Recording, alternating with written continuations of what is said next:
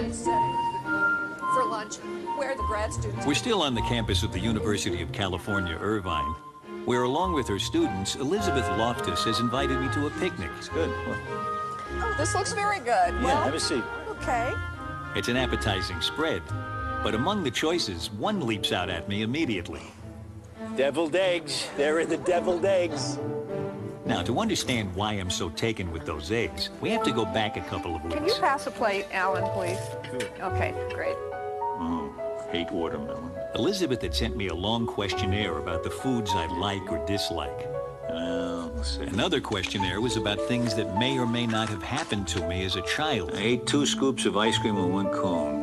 That definitely did happen. Of course it happened. Sold chocolate bars for a fundraiser. Definitely did not happen. Ate freshly pickled vegetables. No.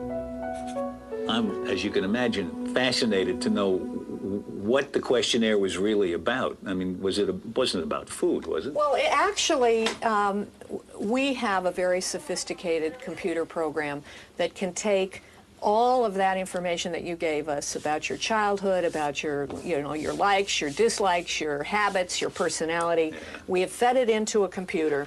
Right. And you can tell my shoe size from that. My obvious skepticism here stems from knowing that Elizabeth is an expert on false memories. Things we think we remember, but that never really happened. this is the profile from this very, very sophisticated computer program, and so I'd just like you to take a look at it, and then I'm going to ask you a few questions about it. Let's see. You disliked spinach as a young child. You enjoyed fried foods. You felt sick after eating hard-boiled eggs. Eating chocolate birthday cake made you happy. I can't remember any time when I ate chocolate birthday cake and actually got happy from it. All right, well, let me just pick one of the other ones. Okay. You felt sick after eating hard-boiled eggs. Just No. when?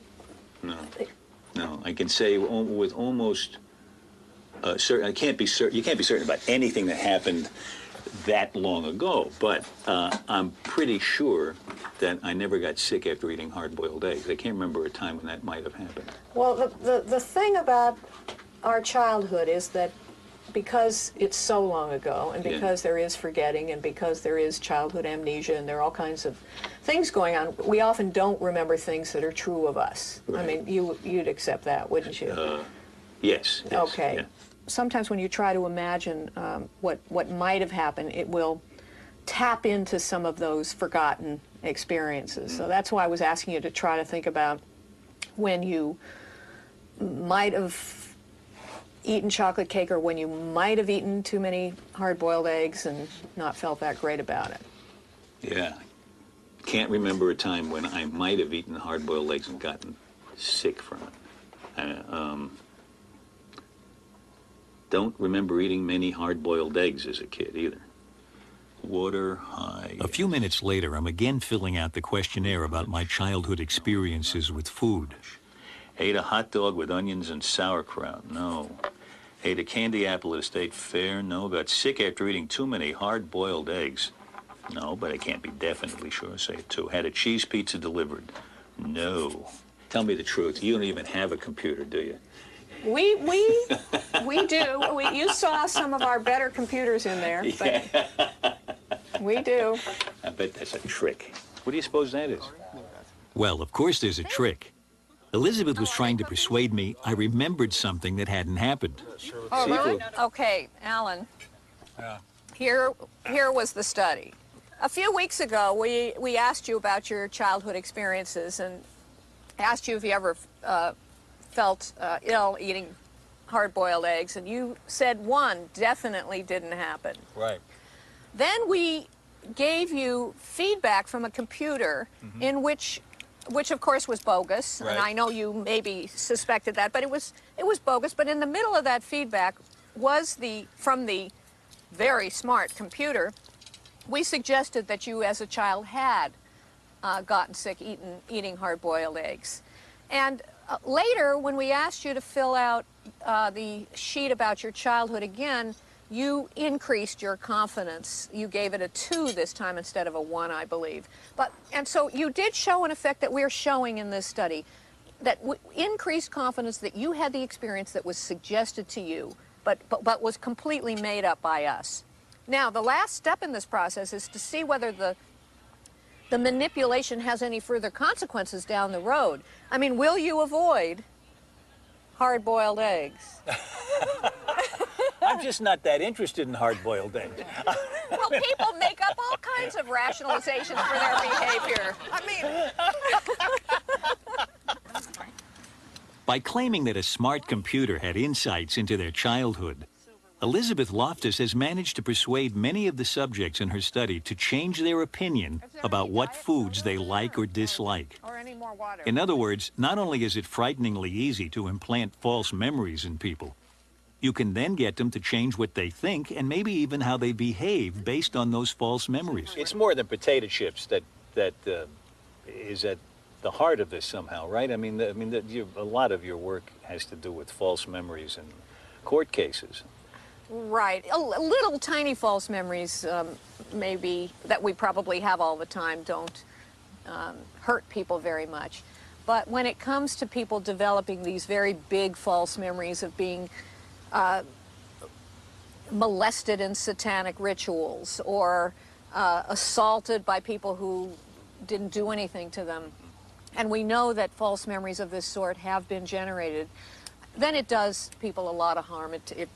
Wrong people get prosecuted, innocent people get sued civilly, and so the false memory problem is a very big problem in society, and we're here really just trying to understand how it is that you can plant a seed of suggestion and out of this a whole false memory can grow.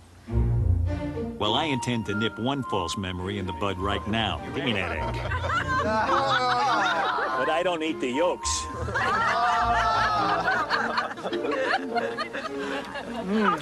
That's good. Lights.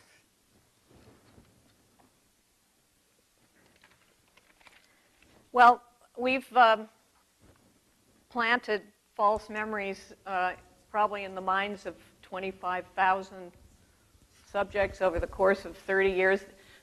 This latest work that is actually kind of inspired by the whole repressed memory controversy that I lived through for the last 10 years is part of an effort, not only on my part, but others who work in this field, to plant really rich, big false memories, such as the ones that I mentioned to you, that you were a victim of a vicious animal attack or a serious indoor or outdoor accident. And here we're looking at whether those false memories have repercussions, affect subsequent thoughts, intentions, and behaviors down the road. And so you can take people who will deny having an experience to begin with when they enter the study. You subject them to the manipulation. Later on, they will tell you they actually do have either a belief that this is true of them or a memory. That means it has sensory detail attached to it, and it feels like a real recollection. And so I guess I throw this out to you. Is there some possibility that this kind of approach to the problem of changing what people think and maybe correcting some of those dangerous beliefs is something that we ought to be looking into for purposes of the concerns that have brought many of us here today. So thank you for listening, and Alan for helping me.